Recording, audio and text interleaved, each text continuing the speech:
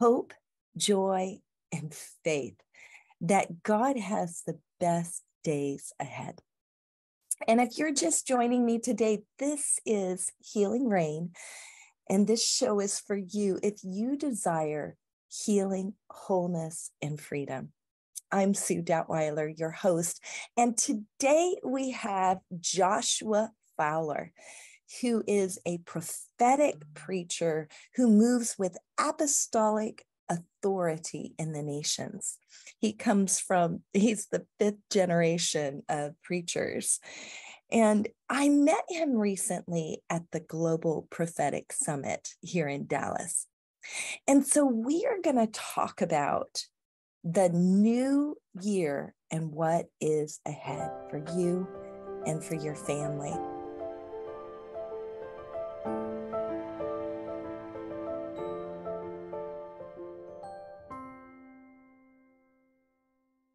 Well, today on Healing Rain, I have Joshua Fowler with me again. I'm so glad you're here, Joshua. It's so good to be with you, Sue. I'm so honored to share the word of the Lord with those that are following you and watching this broadcast. Well, I am looking forward to 2023. What a year we have ahead. And I really wanted you to come on and share prophetically what you sense God is doing and how can we prepare for the year ahead? Yes, I'm telling you, I love the word of the Lord. Just one word can change your life forever. I know, Sue, you've experienced it. A dream, a word, maybe coming to you personally or from someone else. And so I cherish these things. I believe it's like treasure when you receive the word of the Lord. And so I was driving across Dallas to a business meeting, and the Lord got in the car with me. And in fact, I had another one of our elders in our ministry, a prophet, that was with us, and we were driving on a mission and to get to this appointment, and the Lord just got in the car with us, and I started weeping, and I started declaring the word of the Lord and prophesying, and it was recorded. So a lot of what I want to share right now came from just a divine moment, an encounter in our car. Now, this actually happened in 2021, before 2022, regarding 2022 and 23 and beyond. So some of what I'm going to share now happened right about this time, 2021, when he got in the car with me. And this is what I was prophesying, what I heard. And some of this Elijah list is released and some has not been released. But I hear the Spirit of the Lord say, there shall be a reckoning. Yes, there shall be a reckoning. The key of David is upon your shoulder, and in 2022 it will begin. There shall be a recovering and unraveling of the plan of the wicked one. There'll be a recovery of seats from the righteous, seats in the Senate and the Congress. There'll be an unraveling. I see things that have been wound up by the enemy being unraveled and undone. It's going to unravel and fall apart. The plans of the wicked one will fall apart beginning in 2022. Concerning the elections, and he goes on to talk about that and things that would be undone. Then he talks for a moment about this, and I want to get to this thing. It got me excited about what he was going to do with the enemy and how the enemy was scared. Let me see this. Things have been held hostage by political schemes and ploys of the enemy will be undone. And from 2022, it's going to begin to spiral out of control for the wicked. I see demons frantically running and trying to secure their place that they once had. And they don't know what to do. They are losing control. They're losing their grip over cities, over states, and even over nations. I see alarms going off in hell. Alarms are sounding and demons are running around trying to find what they can do to regain control. They are losing their grip. They're losing their control. And I see it falling into the hands of the righteous. Hallelujah. And then he goes on to talk about 2024. And so it jumps from 2022 to 2024. And I believe some of this is regarding the elections that we just went through with midterms. And some of this is regarding what he's going to do in the elections in 2024 in America. But it's not just that. I want you to hear what he's talking about, the righteous. God's going to move when the righteous. And from now through 2024, things will begin to clear up. I hear the Lord say there will be a reckoning in 2024. He said there'll be a reflection of heaven on earth. Just like there's 24 elders around the throne, he said that God's going to begin to reestablish governmental order and authority in the earth through his ecclesia, and these things that happen. He said a double portion, that number 12 is a double portion. So get ready for 2024. Then he goes and starts talking about 2023. He says, prepare yourself for Psalms 23 and 2023. Prepare yourself. He said, I'm going to reveal to my church really what Psalms 23 means. He said, I'm going to show my people, my kingdom, my provision.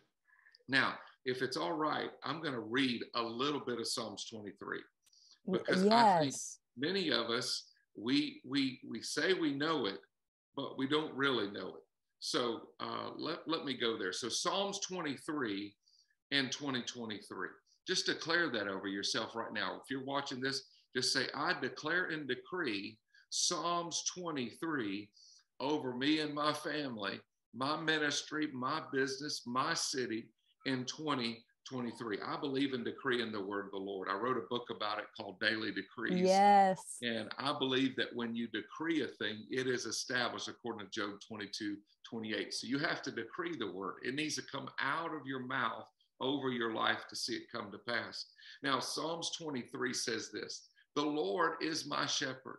I shall not want. He makes me to lie down in green pastures. He leads me beside the still waters. He restores my soul. You're going to know that this year of 2023. Notice this. He's going to lead you by green pastures. He's going to lead you beside the still waters. He's going to restore your soul. He leads me in the paths of righteousness for his name's sake. Yea, though I walk through the valley of the shadow of death, I will fear no evil, for you are with me. Your rod and your staff, they comfort me. Hallelujah. You're going to experience, you're going to get through it. Just know that. You're going to get to the other side in 2023.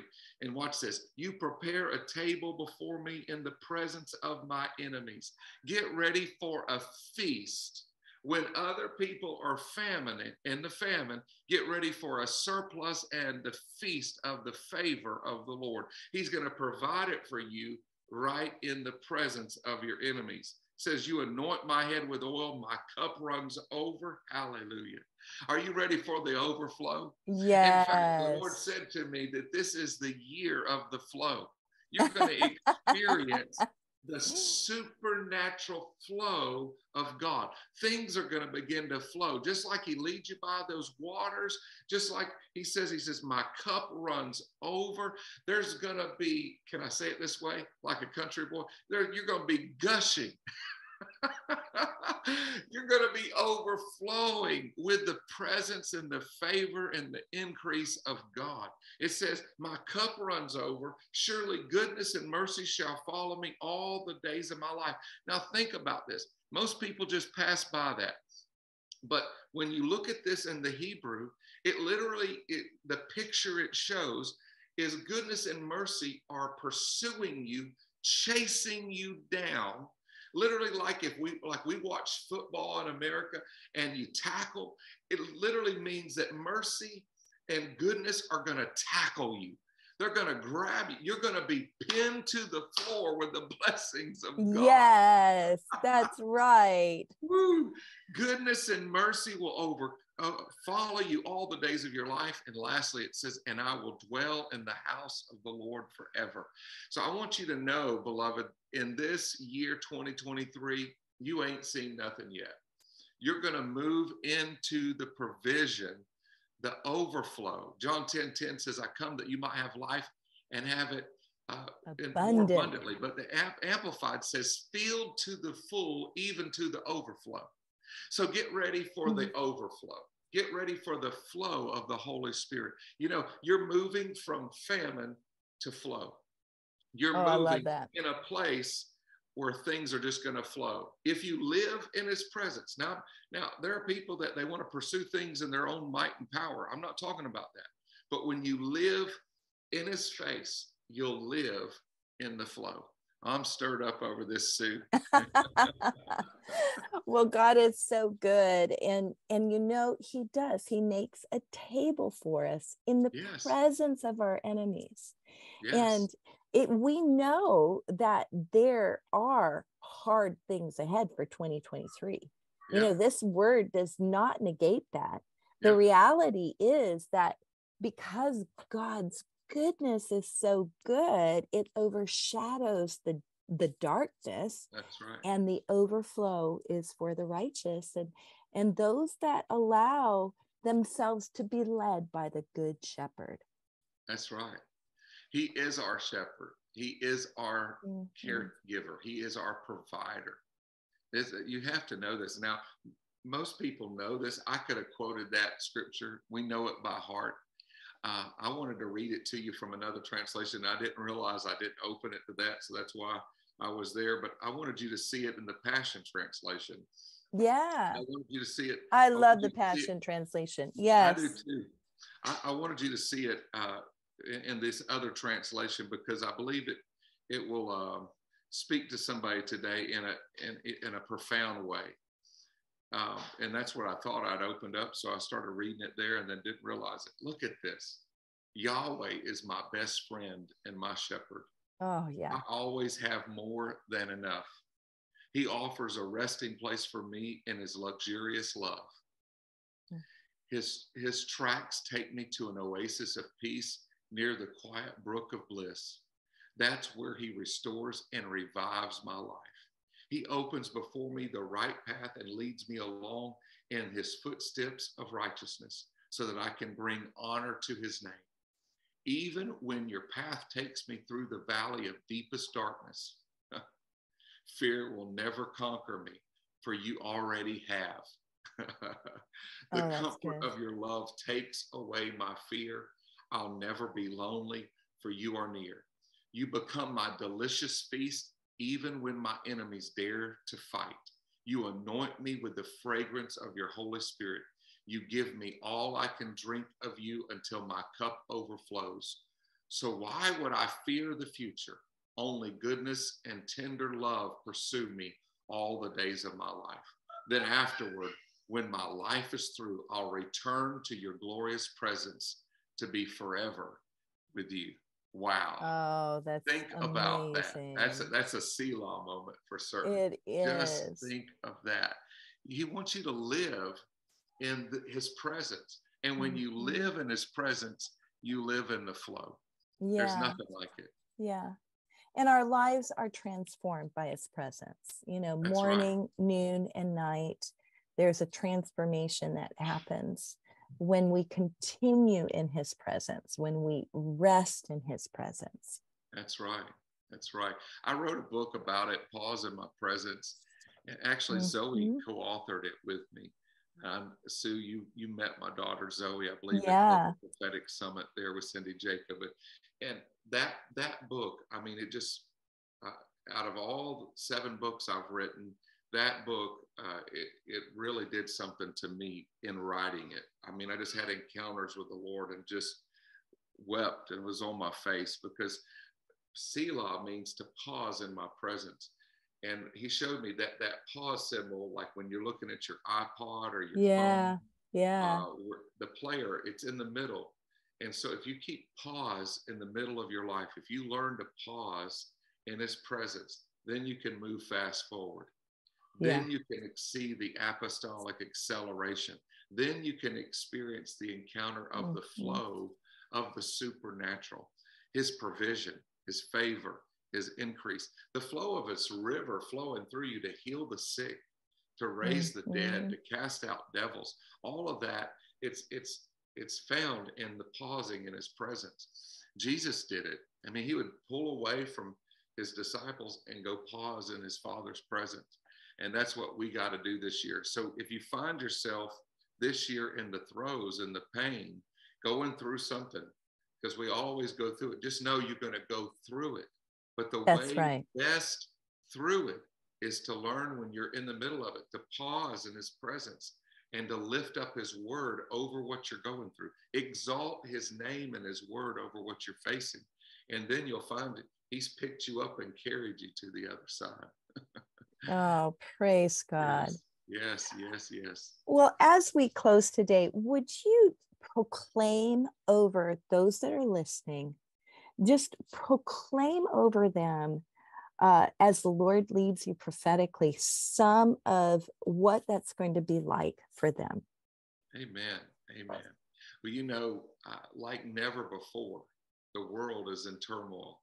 Everybody's worried and in fear. Like I read earlier, even hell is on edge. They don't know what to do because now the ecclesia is arising, but at the same time, we're seeing all this darkness. Isaiah 60 talks about it. Gross darkness is covering the earth, but the glory of the Lord is rising upon you and me. It's rising upon his ecclesia, his church, his governing body in this hour. So if you're going through something this year, know this, that his glory is rising. There is a flow from heaven. You don't have to spin out of control. You don't have to engage and be a part of what the enemy's going through, all the turmoil and the stress and the trauma. You can rise up above it. There is a third heaven perspective. You don't have to live in the second heaven turmoil, in the static. God wants you to ascend. I hear him say it, ascend and enter. That's Revelations 4. God wants you to get up and get over it. Get up higher, get a higher perspective. Ephesians 2, you are seated with Christ in heavenly places. So take your seat today and begin to release the word of the Lord over the matter. If you find yourself, whether it's January, whether it's March, whether it's what month of the year you're in, this coming year, know this, that God's word is yes and amen. Yeah. He's not a man that he should lie, nor the son of man he should repent. If he has spoken it, he will make it good. If he has promised it, he will bring it to pass. It might look totally different than what we've declared today. You might be seeing, my goodness, God, I feel the valley of the shadow of death. I feel darkness all around me. Well, declare the opposite of what you see around you right now. Declare the decree of the Lord. Speak the decree. Release the word and begin to see the darkness shatter. You will arise. I prophesy to you in Jesus' name. You will get over this. You will come to the other side. Yes. Hallelujah. Suprabakatahaya. You will go to the other side. Just like Jesus said, let us go to the other side. And the storm arose in the middle. I declare to you, you'll make it to the other side. You're going to see the fulfillment of the word of the Lord. Those children are coming home. Yes. Hallelujah. Those that was a children are specific coming home. I hear one. the Lord. He's speaking to someone right now. They're coming home, not just to your home. The Lord says they're coming to his home. They're coming to his house. They're going to see salvation. I declare and decree household salvation over you, your children, and your children's children in the mighty and matchless name of Jesus. And right now, concerning that business, you're in the middle of some major decisions. The Lord is releasing wisdom. He said, if any man asks for wisdom, he'll give a liberal supply. So I release and I decree over you the wisdom of the Lord to operate that business, for it to prosper, that you will not lose out, but you will gain and you will prosper. In fact, if you'll just hold on a little longer, there's some others that are wicked that will fall out and you're going to get their contracts. Receive the word of the Lord. Hallelujah. And to that man of God who feels like throwing in the towel, the Lord says, don't give up. Don't give in. The Lord says, just if you're going to throw in the towel, just wave your banner and surrender to my will and to my word. Don't throw it in and give up on my word. My word will come to pass. I will fulfill it. Hallelujah. Thank you, Lord. Oh, Amen. that's a Sue, good thank word. You so much. Oh, it's so good to have you, Joshua. And Joshua, you are a man that leads people into the promised land. So, and that's part of what God's going to do in the Healing Rain community. So look up and believe and take a hold of these words by faith.